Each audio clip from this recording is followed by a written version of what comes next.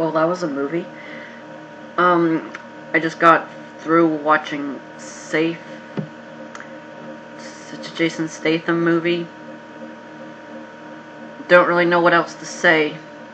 As far as Jason Statham movies go, this one's not the best like Crank, and it's certainly not the worst like Parker. I don't know, Parker was the last movie of his that I saw that I really couldn't fucking stand. I liked him in Expendables, I liked him in Crank, I even liked him in War, and a lot of people really didn't care for that movie. I liked him in the Transporter series. I feel like Jason Statham has been sent here from like the 90s to be like our action movie star of today. And he's good in action movies, he's good in British crime movies. He's not good in drama, but I've never seen him in drama or comedy. I don't know, the only thing I've ever seen him in is either British crime films or action films. But anyway, we're talking about Safe. What can I say besides it's a Jason Statham movie? Just a basic rundown of the plot is he has to protect, as the trailer show, he has to protect this like little Asian girl from the Chinese and the Russians and corrupt cops because she has an eidetic memory and she has like this number to like a safe in the city. What makes this movie and some Statham movies interesting is you always get a little bit more than what they show on the trailer. There's always a deeper plot line here. What's cool about this one is that Statham before this, he was like a corrupt cop, but he wanted to make things right, so he became like a boxer, have himself like beat up in the ring. When he ends up winning this fight, but he was supposed to lose it, he pisses off like the Russians and he kills his wife, and they say, oh, if you establish connections with anyone else, we will kill them. So he's like a hobo for like the first 25 minutes of the movie until he meets this girl, and throughout the first 25 minutes you find out that he happened to be like a police officer and to like rat out these crooked cops. And I don't know if maybe they were protected by the mayor. It doesn't really go into details on like why these crooked cops are still in the police force and even more crooked than they were, but they are. So Statham has to go protect this little girl from like these different organizations that are out to get her. Where this movie is good is in the first few action scenes, the gun battles, the hand-to-hand you see Statham doing. It works. It's really good choreographed fight sequences and good gun action too. The last movie I believe I saw with gun action is Boondock Saints, and that had really bad action scenes where it was just like they stick like their hand out, it's like boom, boom, boom, like stationary.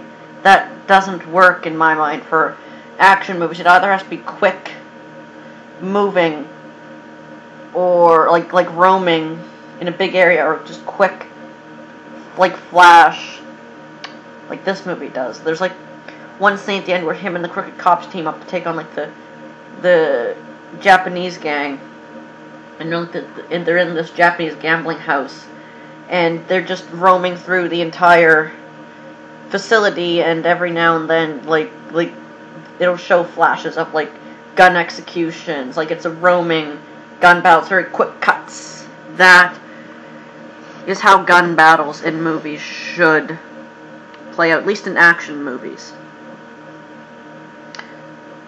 Other than that, like there's, I think, one hand-to-hand fight scene with Statham where he was taking on like two guys in the subway. I don't know if this is in the trailer.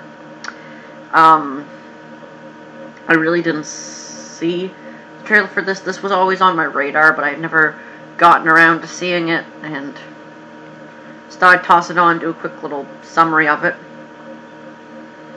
Let's see, what was kind of cool about this. What else was cool about this? There's this, when he's fighting the guys on the subway, and I don't know why he has this nickname, but they call him Garbage Man. Because he picks up trash, I guess. That's legitimately why they call him this, because, oh, you're the garbage man because you pick up trash. And then Statham has, like, this guy on the ground, like, holding him down. He's like, I'm not the garbage man because I pick up garbage, because I take it out. And he just, like, executes this guy with his own gun. Like, it's just cheesy Statham action. You can't really get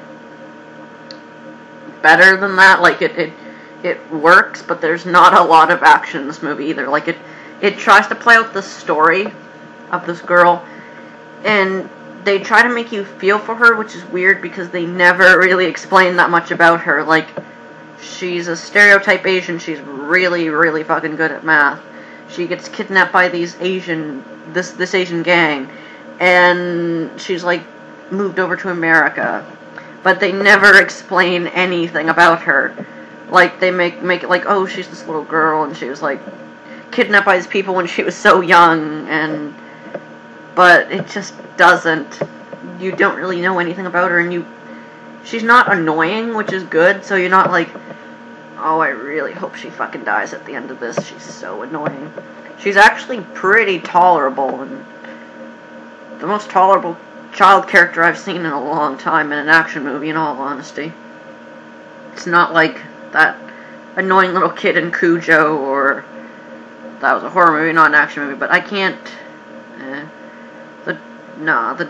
I was thinking maybe the daughter in Commando, but she's only in like 3 or 4 scenes, and that film does a very good job of character building, whereas this one, it builds the other characters, the evil characters, up pretty good, but doesn't really give you that much on, like, the girl, or anything like that. But another thing this movie does well, it's not revenge-focused. Like, the Russians are just a side note, and Statham very quickly disposes of them, which is weird, because I don't know why he didn't do this sooner. When you think of a Statham movie, you think of him, like, just getting revenge on people. The movie really doesn't do that, which is interesting. Statham, in this movie, his character also seems to be really good with numbers for some reason, but they never tell you that either. There's a scene where he's first talking to the girl and, like, wants to get settled down there in this motel, which they stole through credit card fraud, which it never explains how or why he's able to do that, but the logic of action movies. But they're in this motel room, and he's talking to the girl, getting her to open up a little bit, like, why were they after you, what's going on? She's like, oh, it was this long, complicated number. He's like, how do you know it's not a bunch of different numbers and not just one?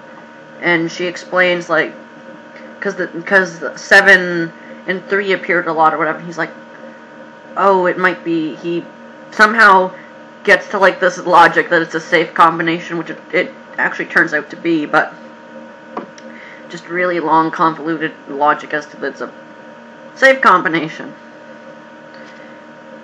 That was just, the stuff they don't explain in the characters just kind of bugs me. I know it's an action movie and you're supposed to, like, be along for the ride, not really care, but it's sort of bothersome. Other than that, I don't know, if you like Statham, you like action movies, you can certainly do worse than this, in all honesty. So, if everything goes well tomorrow on Canada Day, there'll be a Transformers 4 review posted at the same time this one's being posted too. See you tomorrow.